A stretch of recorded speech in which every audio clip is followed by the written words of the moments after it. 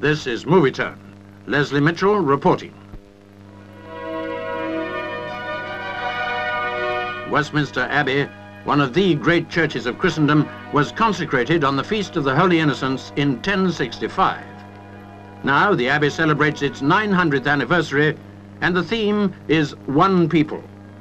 Symbolizing Christian unity, leaders of the Eastern churches, representatives of the Roman Catholic faith and the Free Churches join the Anglican community in the inaugural service.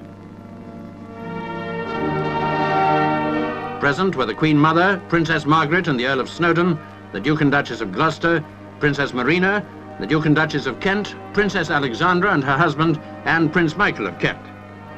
At the head of the Queen's procession, the flag of St. Edward and the cross of Westminster.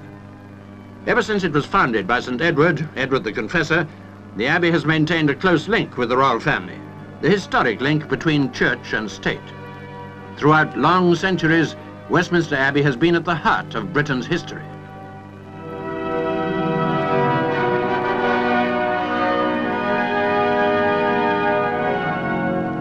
So, to the place where she was crowned in 1953, Queen Elizabeth returns to place a tribute of red roses on the altar in the chapel of St. Edward.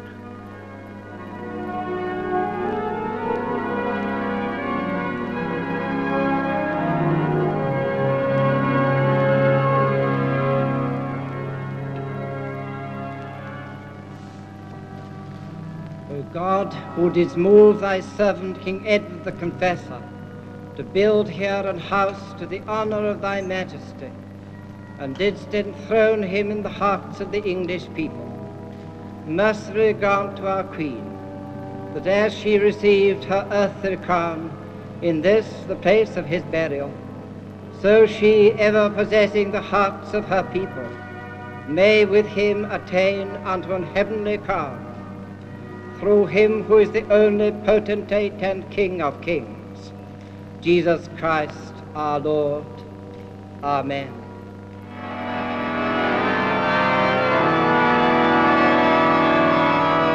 At the foot of the altar is the Pilgrim's Book of this 9th centenary. Her Majesty's signature is the first of many that will be written here during these anniversary celebrations.